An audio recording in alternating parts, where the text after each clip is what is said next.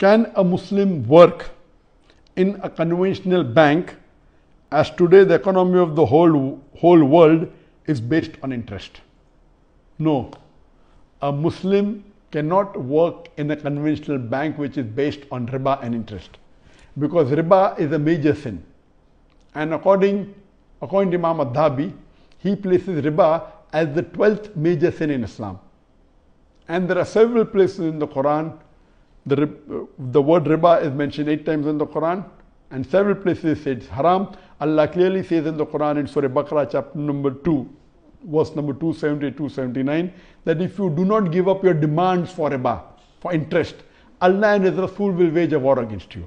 So working in a company which is fully haram, if I ask the question, can you work in an alcoholic company? And the Muslims they say no. Can you work in a company which is dealing with cocaine and drugs, which is haram? And the answer is no. Alcohol is the 19th major sin in Islam. So the answer is no for that. How can you work in a conventional bank? It is a bigger haram. Interest is a bigger haram as compared to alcohol. Alcohol is a major sin. But Allah doesn't say that Allah and His Rasul will wage a war against you. So if you deal in riba, directly or indirectly, then Allah and His Rasul will wage a war against you.